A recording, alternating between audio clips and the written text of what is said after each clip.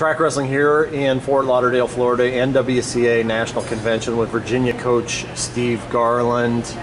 Well, you're coming up on what now? 14 years at Virginia this year. 14 coming up. Yeah, this is my 14th season. That's pretty good. You knew that. Yeah, it's 14 years at Virginia, 6 at Cornell, so my 20th season total. How has the program changed during your time there? What do you think are the biggest landmark achievements that you've had during your tenure? Wow, that's a good question. Well, the business card version of that is, you know, when I was in school, Coach Bernstein only had 4 scholarships, so he was really hamstrung. I mean, there was only so much he could do, right? And we had some good teams. My senior year, we were top 25. When I made the finals, Jim Harshaw and Matt Roth were All-Americans the year before me, so there were some good things, but that wasn't a sustainable model. Now we're fully funded. Now we have this beautiful $180 million athletic complex on the way, so we're going to have one of the best facilities in the country in 3 years when that's finished. We have total support and buy-in from the administration, which wasn't always the case, and I think we have a great culture internally in terms of our wrestling program. So the difference from when I was in school till now, when I was in school, kids wrestled during the season, and then you never saw them in the summer. It's not like that with us. I mean, it's a full-time. When you're investing in Virginia Wrestling when you come, you're making a commitment to be the best you can possibly be, to max out in the gifts and talents that God's given you, and to develop and sharpen those skills and to improve on those skills and get 1% better every single day. And to do that, you have to be doing something. So it's year-round. It's year-round for our program. I think that's made the biggest difference. In terms of results, there's been a million changes. I mean, when I got there, the 2 years prior to me getting there, they hadn't scored a single point at the national tournament in 2 years. 4 years later, we won ACC's first championship in 33 years, and we're top 15 at the national tournament. So we turned things around really fast. And then after that, the bar gets raised, right? And then it was top 15 was great at the time, but now it's, if we're not, you know, we want to get an NCAA team trophy short term and compete for a national title long term, so the expectations are 1,000 times different than what they were. What will it take for Virginia to reach that level? So it's interesting. I was talking to Coach Popolizio and Gavin I used to work with at Virginia, and we were saying how it's interesting that, you know, in NCAA's, if you have 3 studs, you're top 15, top 12. You get 4 or 5 studs, you're competing for a national championship. So it's recruiting. We need a lot more Jack Muellers. We need J.A.Los, who's a guy that nobody knows about, but he's a total stud in our program, and we think he's got a great chance to do great things than anybody in our room. And we need more of those guys, though. Guys that are borderline obsessed with the, I shouldn't even say borderline, obsessed with the process, enjoying the process and loving training and loving competing and being out there and just getting the most out of that, and being able to be committed year round. And when you do that, good things happen. What will you have in your new facility that you don't have right now? What will that look like? That's a great question. So it's basically they're calling it the master plan of Virginia Athletics. So it's going to be a student life center for athletics. I mean, it's going to be, the wrestling room will be phenomenal on the bottom, locker room, coaches' offices, but connected to that, you're going to have strength conditioning, sports nutrition, life skills, academic advising, career center, computer lab. I mean, you name it, you're going to have it. Tutoring, mentoring, you're going to have everything, a one-stop shop for athletics in our building. Our guys are never going to have to leave. And then, oh, by the way, right across the street is a $150 million John Paul Jones Arena. That's the most beautiful thing you've ever seen. That's where we're going to be competing now. So we're going to have everything in that triangle right there. It's a dream. I mean, it's going to change the face of Virginia athletics forever, and we're already good. I mean, UVA Athletics, we're the best men's team in the country in terms of athletics last year with those rankings. You know, the Directors Cup or Capital One Cup, whatever they call it, we were the #1 men's sports team. We had 2 national titles last year. And we've had 27 national titles or whatever it is in the history of the school, team titles, and umpteenth number 30-something individual titles. So we win at a high level without all that. Imagine what it's going to be like when we get those types of facilities. How much does that matter to recruits? You know what? It matters a ton. Yeah. It matters a ton. I didn't realize how much it mattered until I started traveling. You know, we went to Michigan's wrestling room years ago when they just built that brand new facility they had, and I thought, wow, right? Ohio State's room, what they've got. Cornell, when I was at Cornell, put it like this. How about this, for example? When I started at Cornell, my first 2 years there, we were just a mediocre team. We got the Friedman Center. 2 years later, we were 4th in the country. So I think it matters. Yeah. We had the #1 recruiting class in the country that I helped be a part of. So I'd say it's a pretty big deal. Do you wish you were 25 years younger with what these Virginia athletes are going to have here in a few years? Well, it's funny you say that. Even my guys now, like Jack's, he's going to wrestle this year and then be done, right? So he's a little jealous too. He wants that. And so, yeah, there's times where you get a little envious, a little bit, man, you guys don't even know how good you have it. We had nothing like this, nothing. You know how hard we've had to work to get to this point? But then the other side of me says, well, look, how about you talk to you guys about being grateful all the time. Why don't you be grateful for somebody else? Don't worry about yourself. Be grateful for them, what they get to enjoy. Does that make sense? Yeah, yep. What do you appreciate about coaching Jack Mueller? Well, I mean, what's cool about Jack is he's wicked honest. He's extremely hard on himself. He's one of the few athletes I've ever coached that'll come look you in the eye and repent on something that he's done wrong, to attack his weaknesses and say, look, I'm really not great. This is an area for me. What are we going to do about it? For me, I mean, something as simple as off the mat, I had him come in and talk to me about something real personal, and I couldn't believe how honest he was about it. Most athletes are full of baloney. You know, they actually, I joke, they play the character in the movie about themselves. You know, they're almost borderline schizophrenic. They're one person in front of mom and dad, they're another person in front of their girlfriend, they're another person in front of their boys in the locker room, another person in front of their professor, yes sir, and no sir. And then they're out like, you know, Saturday night doing this. It's like, what kind of integrity do you have? Be the same psycho in front of everybody. I'm the same crazy guy in front of my pastor in my church, or I'm in front of you. If I walk down the street and talk to some random guy at a smoothie hut, I'm the same cat. It took me years to get to that point. Praise God I did. But dang it, it's like, that's what I want from my guys. That's called integrity to me. Be the same character no matter who's in front of you. And that's who Jack, I feel like Jack is that guy. I mean, he, at least from my experience with him. And so he's really darn good at wrestling. And because he loves it and he's a student of the sport, he studies film, he's nonstop. Every Texas, did you see this? He shows a Russian film from, you know, some guy hitting something that I hadn't even seen yet, you know. So that makes it cool. And he's a competitor. When he goes out on the mat, he wants all eyes on him and he wants to do the best he can possibly do. What went into pulling him out last year? Because that was the plan, right? You're going to redshirt. That was the plan all along. Get ready for U23s, and then you come back from Bucharest. Yeah. And about a month later, you're putting him in your lineup again. Yeah. Everyone asks me that. To be honest, it was pretty simple. When we were in Romania, it's funny because a lot of coaches on the trip were busting his chops. Man, you need to be wrestling. You need to be wrestling. And people even said to me, maybe even in confidence, hey, you know, if it were me, he'd be wrestling. They're like, no, we're okay. And then we got back, and it was one of the things where the team desperately needed him. And it was one conversation. He came into the office and was, Coach, I'm ready. He's like, I told you I was ready before. I'm ready now, whatever we need. Just you tell me what we're doing. And it was one question. He said, do you think I can win the national championship? And I said, yes. And that was it. We were off and running. So it wasn't very complex, actually. Plan again to go 25? Yes. Okay. NCAA finals, so you're going to go against Spencer Lee in the finals against Spencer. You know, Jack has shown that he's really tough on top. He's pretty good on his feet. What is it going to take for him to climb one step higher on the podium? Well, I mean, obviously Spencer's really good. He's a world champ for a reason, two-time national champ. But there's other great guys at the weight class too. Sure. I think what we need to focus on more is Jack's attack areas and not necessarily the other guy. In other words, Jack's got some areas I won't say on camera that we need him to fix. And if he does that, we feel like he can beat anybody, whether it's Spencer Lee or somebody else. What do you get out of a weekend like this at the convention? It's different year to year. That's a good question too, man. This year was I don't like being ignorant. I'm a pretty dumb person by nature, I think. I don't have, I'm not the sharpest tool in the shed, but I'll tell you what, at least I can know what's going on. At least I can be up to speed on our sport, what's going on in our sport. So that APR rates, getting caught up on all those stats, getting caught up on the new rules.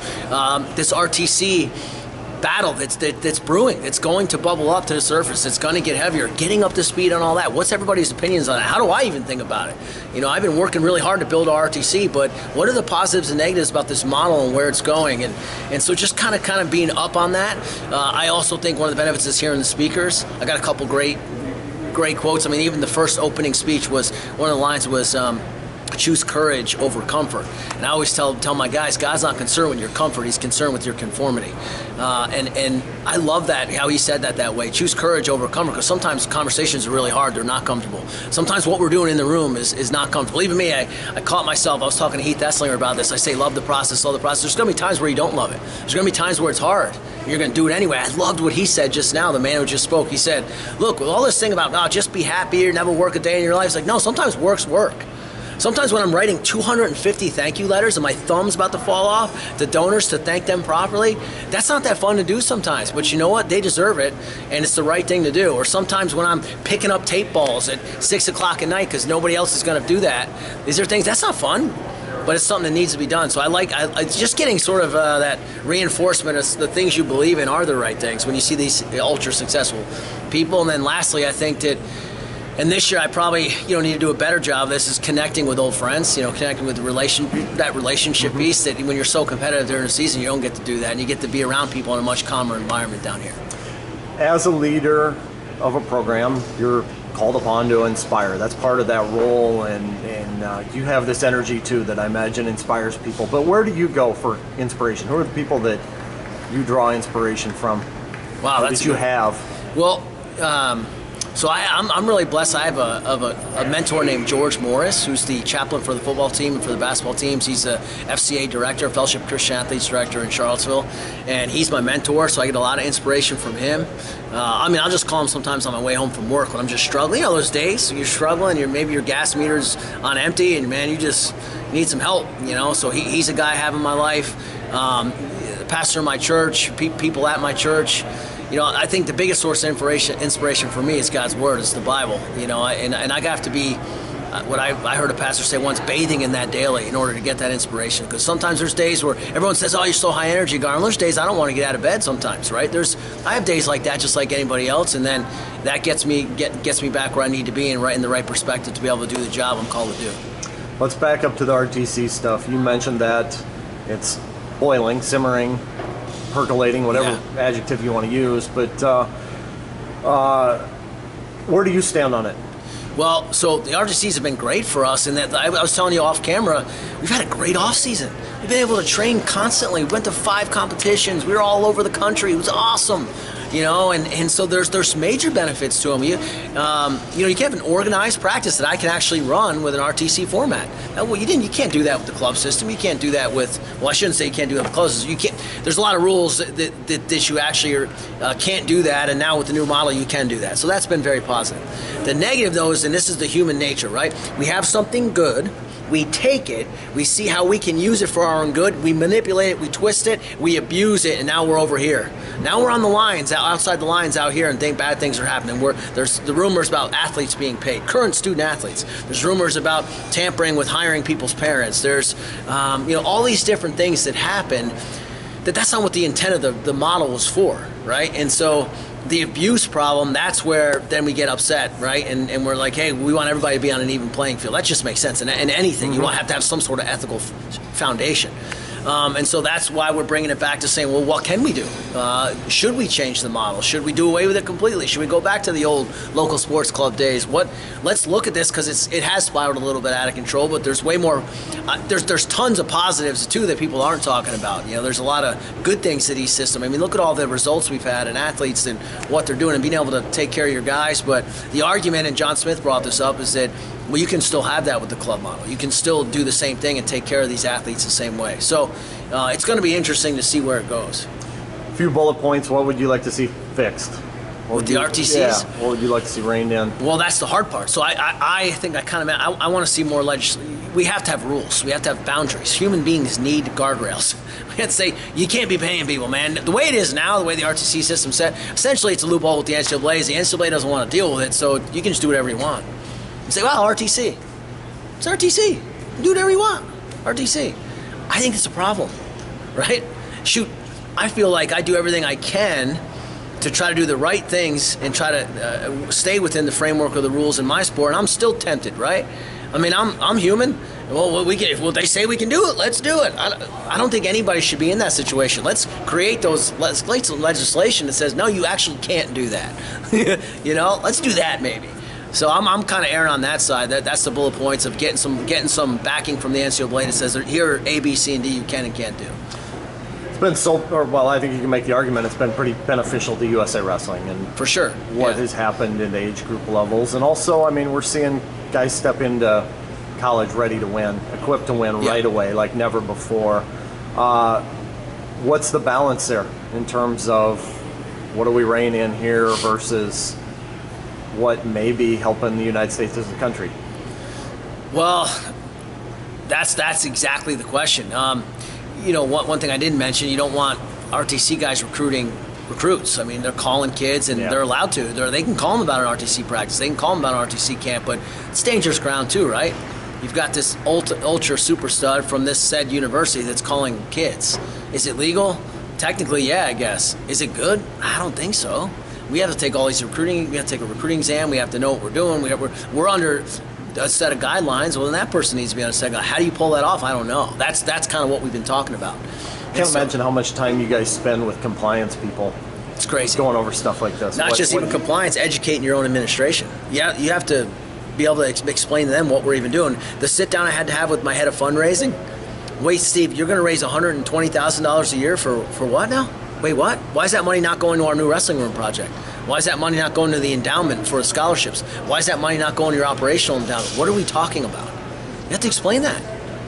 You want to talk about difficult to somebody who doesn't know wrestling is what I'm saying. Now, people that know wrestling, there's been tons of positives. I mean, our program has definitely benefited from the RTC model. We've our donors who support that RTC are 100% for it, and you know, the Jack Muellers, we want to multiply that. We want to get more, and so it's interesting because there are the pros and the cons, and how you tighten it up. Again, I'm sorry, I don't have the answer. I really don't. You sat in on a rules meeting. What did you get out of that? What are the main takeaways from a rules standpoint for you? I thought it was fine. I thought it was fine. I thought it was good. One cool thing is I feel like they are addressing like the hands of the face. I don't think it's perfect, but it's better. I mean, they're trying to address things that are hot topics. I think that the one cool thing about this convention was the officials being here. I thought that was great. Life's all about relationship, us being able to rub elbows with those guys in a non-stressful manner, and for them to see that we're not completely crazy and for us to see that they're not completely crazy, I think it's a great thing. I think there's a lot of officials that I met in the last 2 days, even just handshakes, I can just tell, like, man, that's a good guy, I like that guy, you know? And I think that's important for when we move forward in the battle this season, so we don't lose our minds, myself absolutely included in that. NCAA championships going up to Minneapolis next year, US Bank Stadium, potential to blow it up. I mean, probability to set an attendance record up there. A bid cycle coming up after that. Where do you think you would like to see the NCAA championships go that they haven't already been? Give me one city that you think that they would thrive in, be good for wrestling. Atlanta. You know, I think Georgia wrestling is coming up. I think that to be really cool. It's a huge place, huge airport. Facilities up the wazoo. It's a really cool city. I could see that. Selfishly, I'd like to see something maybe Baltimore, DC, something like that, you know, just because that's where we're at. It'd be such an easy trip for me. But I just, in terms of everybody being able to handle that, it's one of the biggest airports in the world, right? Atlanta Airport. I think that would make sense logistically, and I think facility-wise. How about your thoughts on having it in US Bank Stadium? Oh, I'm excited. I think, I've heard a lot of negatives because it's going to be so big, but look, Minneapolis is cool as heck. I love that city. I've only been there once. I thought it was amazing. I thought it was really cool. I love the Minnesota coaching staff. I love their facilities. I love everything I've seen online and on pictures. It looks like it's going to be great, so I think it's going to be awesome. I think if people aren't coming, they're crazy, especially with the product that's been put out the last 5 years, right? Hey, awesome stuff, Steve. Anything else for us? No, thank you for what you guys do. Thanks. I just got my membership. I just went online and did it the other day for Trackwrestling. There you go. Get your gold membership. I did. I got my gold membership. Thanks much. Appreciate it.